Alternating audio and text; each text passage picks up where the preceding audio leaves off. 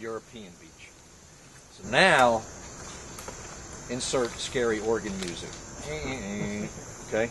How do I tell European from American beech? Well, first of all, let me just remind you, as I was just saying down there, when we go off campus, there's no European beech in the woods. It's an American beech in the woods here, right? So look around at each other. Don't be that person, okay? Somebody's going to do it, and I'm going to be very sad for you, and then you're going to be mad, okay? Don't get mad at me. You put it, okay? There cannot be European beech out in the woods. What you need to do is count the number of veins up one side. Just veins up one side of the leaf and yell the number out. 10. I got a 10. Got a 9. Got a 9. Yell them out. 9, 10. 11. We got an 11. Okay. 10. Everybody, I don't think I heard enough numbers. 10. 8. All right. Here's how you tell them apart. And we didn't mention this on American beech last week because it didn't matter yet, right? American beech has 11 to 14 veins up one side. This will have 8 to 10. But someone had an 11. That's okay. Never just count one. When you're out figuring out what it is, look at a bunch and go, I got a 9, I got a 9, I got a 9, I got a 10, I got an 11, but I got another 9, oh, I got an 8. You heard all these numbers, you probably averaged 9. Okay, even with the 11. Don't just count one. You might do it on American beech and get one that has 10 or 9. You go, it's ambiguous. Get another one. In fact, you can get to where you don't even have to count. You can see they are more closely spaced on American beech. Okay, you just look at enough of them, you'll learn, like, I don't even have to count. That's what, way fewer veins. I can see that it does. That's the number one thing you want to do. If you remember, American beech was very serrated. It had teeth. This is kind of just wavy. Fair?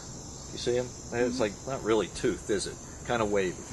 American beech had a very nice tear shape, that ovate shape, right? These are more oval. You see how these are wider? I'm not going to say they're a circle, but they're much fatter and oval. Fruits look the same, but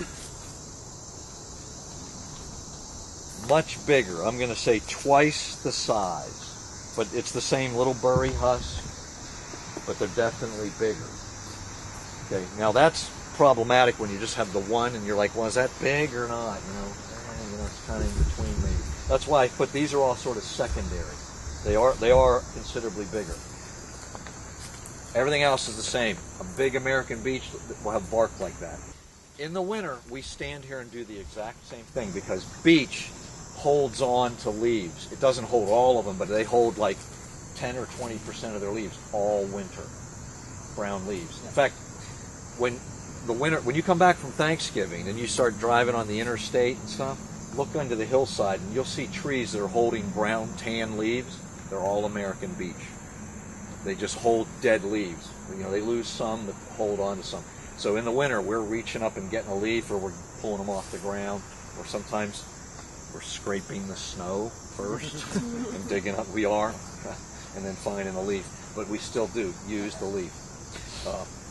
They both have big, long buds. Remember the big, pointy, thorn-like buds? That's all. Everything else is all the same. Okay. Now on campus, here's one other little tip. There is a variety that's very, very deeply purple. In fact, it's the closest to a black leaf that I've ever seen. That's a certain variety of European beech. You could have that on a quiz. You just still count the veins. Everything's the same except it's got a purple leaf. It's just a special variety, and they're around. They're in landscapes all over the place because people like to see a purple leaf. Wow, look at that thing. The whole thing is